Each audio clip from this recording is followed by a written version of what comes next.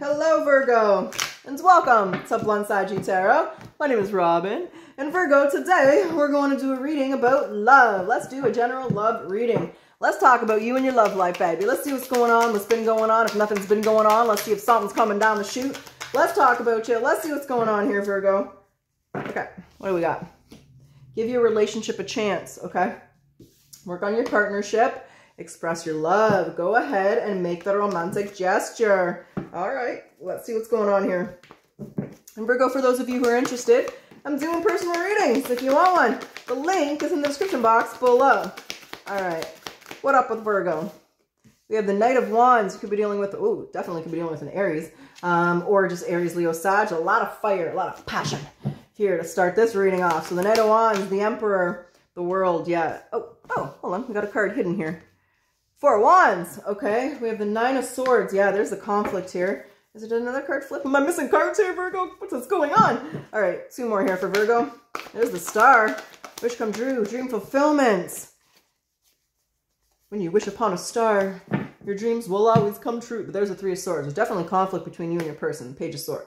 So we've tapped into a Virgo collective who's in a relationship or involved with someone where there's a conflict here. The Knight of Wands tells me that there's passion, there's chemistry, there's fun. You guys have fun, you enjoy each other's energy. The Emperor also tells us, though, this is something serious. This is a person, this isn't something that you're playing around with, but this is also a person who's going to be set in their ways. So whatever the conflict is, it's going to have to take both people to be able to compromise and work together in order to get where you want to go. The Four of Wands represents twin flames if you're on that journey, soulmate energy if you're on that journey, but a soul contract. Two people who have a strong connection to each other. Like, look at all the fun that this reading has started out with. These people are having a great time. So you have a lot of fun with this person. You guys enjoy each other's company, but there is a conflict. The World represents a new cycle, the completion of one, but the beginning of a new. So whether you're ending this and moving on or going to continue to work on this and moving forward is up to you. But I feel like that's a decision, Virgo, that you're currently facing with that World. Let's talk about the Nine of Swords and Five of Wands. What is this conflict? What do you want to say about this? What is going on? Nothing? You got nothing to say? You got nothing to say, baby. Come on, give us something. Tell us something. Nine of Swords, Five of Wands here for Virgo. Whoa. That one really flew. Hold on. That was a Nine of Cups. The Empress. Whoa. You could be married here. We have the Emperor and the Empress. We have the Seven of Pentacles. Oh, we have two cards that flew. We have the Nine of Cups. And we have the Two of Pentacles in reverse. So, you're wondering, I mean, this is clearly this is a power couple here, Virgo. I'm taking it like this. We have the Nine of Cups and we have the Star. So that's dreams come true, wish fulfillment. I feel like you're trying to find a solution to this, trying to figure out how to progress forward, how to create balance. But there's clearly strife. There's clearly an issue. And the Seven of Pentacles is that energy of reflection, pulling yourself back to reflect on this. Where are you guys? Where do you want to go? Where do you want to be? It's also that element of getting into that principle of appreciation. You know, when we appreciate, when we're going through difficult times with somebody and we show our appreciation for the little things that we like about them or just the beautiful things about their character, you know, it just allows us to get through the tough times a little bit better and allows us to better communicate and compromise. And it just elevates our frequency just to make, and that which allows us to see more solutions and obstacles to our challenges. I believe you have a decision to make here. There could be a feeling of lack of appreciation for some because both of these cards are about appreciation.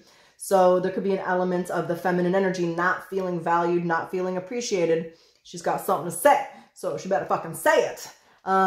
So it's finding a solution. That's what the Star is working together in order to climb that ladder and find that solution. But there's a guarded energy here with that Seven of Wands. What do you want to say about that Seven of Wands here for Virgo? Spirit guides?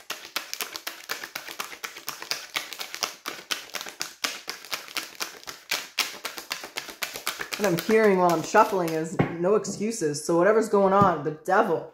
Yeah, whatever's going on, you, Virgo, whoever's coming at you, whether you're the feminine or the masculine energy, you don't want excuses. I can tell you that much. That's what I'm hearing.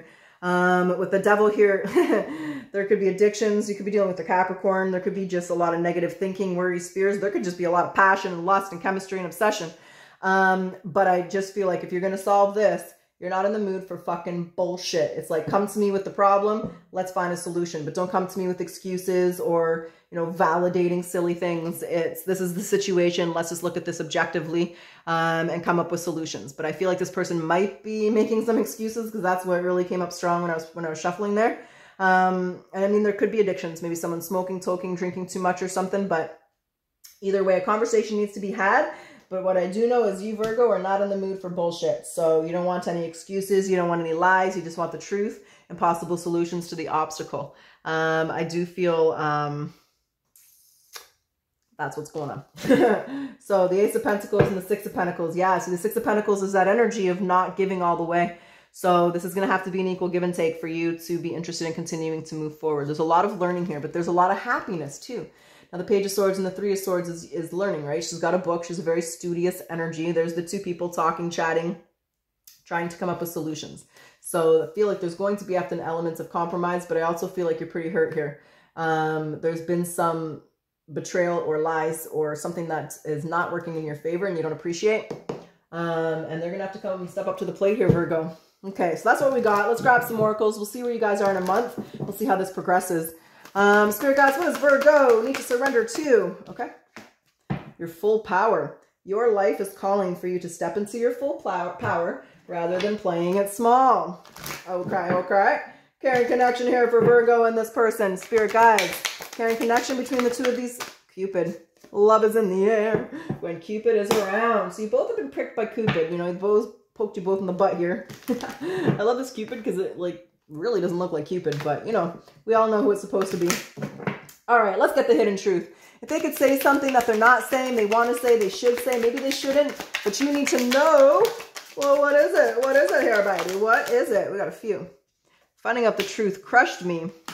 I can't stop thinking about you. I bury myself in work to forget you. I wish I could take back my words. So maybe they said something very hurtful. And that's why we're in the Three of Swords energy. They might have gotten angry. And the Emperor, when he's angry, he can lash out. Okay, let's get your potential outcome.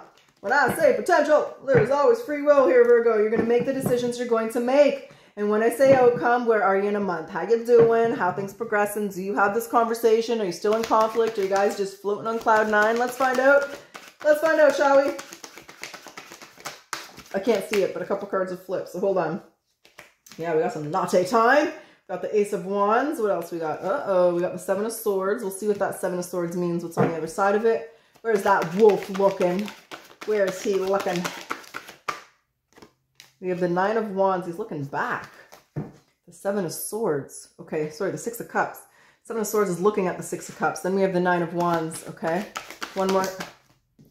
We have the Six of Pentacles, but this card, okay, and we have the Eight of Pentacles. Okay, we have the High Priestess. Uh-oh, what's under her? Okay, the Two of Wands.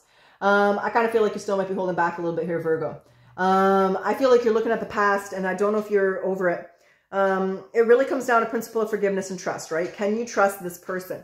This combination of cards tells me that they may have betrayed you or said hurtful things or done hurtful things several times before. And I see you kind of looking back at that. It needs to be dealt with, right? You got to talk about it. You got to work through it. You got to forgive them for their shortcomings. Forgive yourself for your shortcomings in order to move forward. Because if you don't, it just creates resentment and boom, it explodes like a volcano. The Six of Pentacles tells me you're both working here. You're both all in. This deck, very different than the other decks. If we look at this deck, she's giving and they're giving back. Everybody's giving. It's an equal give and take. So your person here is willing to compromise. They're willing to work on this. They're trying. And I see you trying, but I still see you mad, Virgo. You know, it takes time to heal. It takes time to work through it. I do see this person trying to work through it, and I see you trying to, but I also see you looking back and not fully over what happened.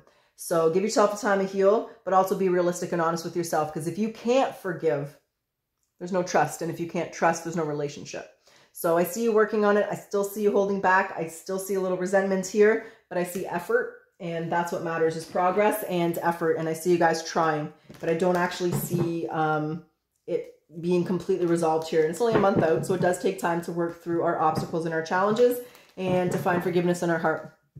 Virgo, that's what I got, and that's where you are. So if you like your reading, if you like my style, I do ask that you like, comment, subscribe. Helps my channel to grow. Thank you for the support, Virgo. I appreciate it. Thank you. And let's close your reading off today with a yes or no question, baby. So if the card comes up, it's yes. If it's in reverse, it is no. Spirit guys, what's the answer for Virgo? Yes or no? Are you ready? Are you ready? Yes, the Knight of Cups. That's what I got, Virgo. I truly wish you the best of luck. Until next time.